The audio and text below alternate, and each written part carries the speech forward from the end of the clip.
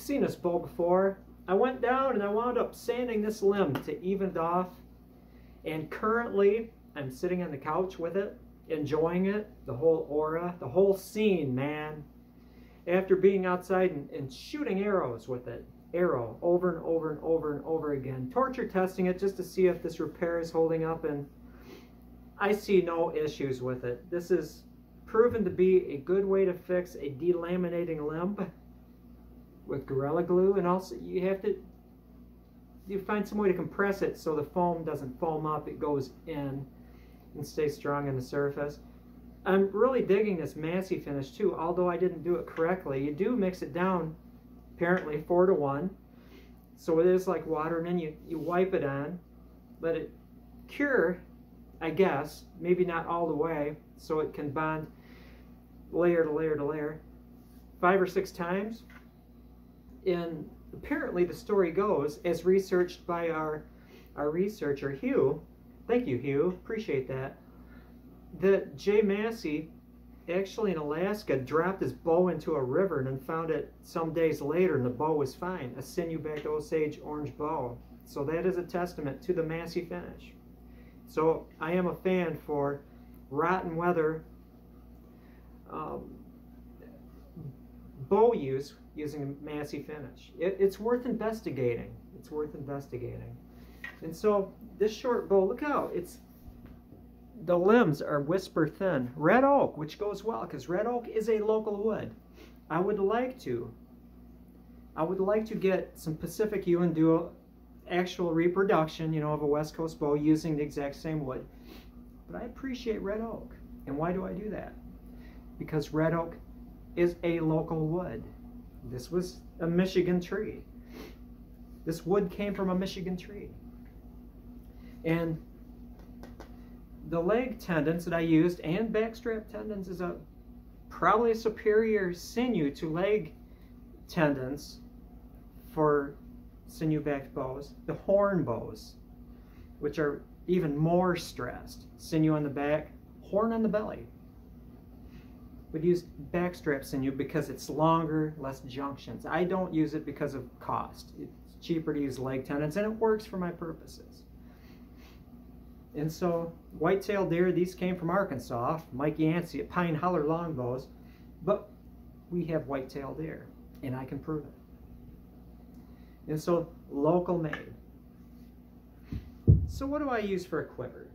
Now, it is true that the emerald ash board that arrived in Detroit in the early 2000s that devastated white ash and black ash, and pumpkin ash in some spots in Canada, completely ended the native black ash basket industry and others that engaged in that activity. I, for one, engaged in that activity, not to an extreme degree, but I would, along with my trusted employee of many years, Keith Hammond.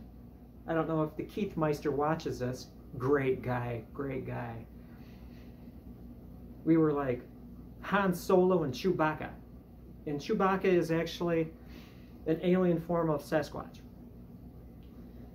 But that is another story. Would gather black ash trees here. When we had them, they're all dead now.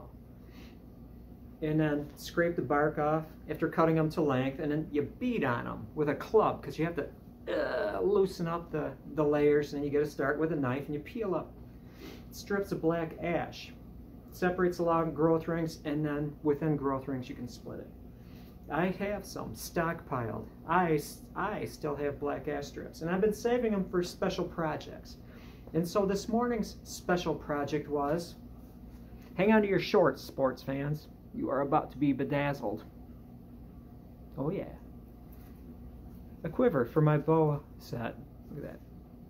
And I am nowhere near a master at basket making. However, I am a clever enough person to come up with ways, tricks to compensate for my lack of experience. And so, what I did, John begot a cardboard form. I have cardboard boxes in the garage. I cut one up and then rolled it into a tapered tube. It's a little smaller here than it is here, slightly. Tape, and then cut circles out of cardboard, and then oriented them so the top circle is 90 degrees off in direction. They have grain from the other one. Taped them together and jammed them into that tube. Retain stiffness. Then I took my black ash strips and I soaked them in hot water because they've been sitting around for years and eons and epochs. Soak them, rejuvenate them in hot water. And I started it. It has 4 full-size spokes. I mean, up, over, and down. 4 quattro. And then another single, because they have to have an odd number to get that perfect weave without having to do some fancy skipping. So just jointed it there. And then cut a thin strip or 2. Thin. I'm not talking narrow, I'm talking thin because it has to do some edge bending. Thin strips, cut them narrow after soaking them.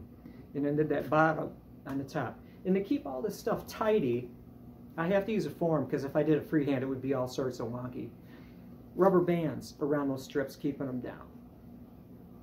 Once I began with a tapered one along here, actually small and then big, because it's a spiral going down. It's not just a ring, then another ring, another ring.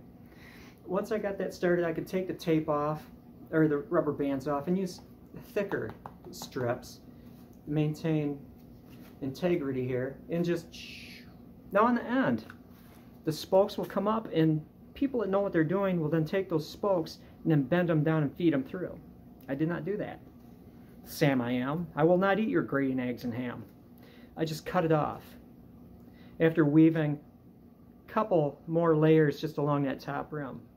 Now it looks like I did just bend them, but all I needed to do, just as I'm feeding new ones in when I run out, then I'll slide it underneath there over the top of the previous one and then continue on. I cut strips and just jammed them over and then back through. So these are separate, thinner strips than the spokes. I used majestically stiff strips of black ash for the spokes to maintain integrity. But the ones that go over the top that are fed through, and you notice they all go over. I didn't do anything, it just all go over. They're just jammed through there, over the top, and then fed down through. And so there it is. How did I get that cardboard form out of it? Because you're not just going to pull it out, because I put the strips on tightly. When I did my final soaking in this thing that we refer to as a bathtub, the tub of baths, in hot water, soaked it, and that helps just kind of relax everything and just make it happy to be in this final form. That cardboard got all floppy, so I was able to reach my paw in there and twist it and then yanked it out. Yanked it out like a man.